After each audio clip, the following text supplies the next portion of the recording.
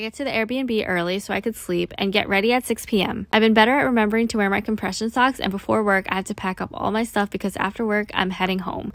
And just like that, I'm at work for 12 hours. So let's start off our shift by cleaning off the desk, mouse, keyboard before sitting down and picking up our orders. So our first admission was coming from the OR, so these are all the vitals we had to take once they arrived to the floor.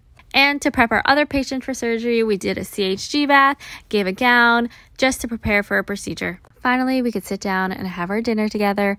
I used to hate working one shift as a staff nurse, but as a travel nurse, I kind of like it because it's kind of like a 12-hour countdown until I could go home.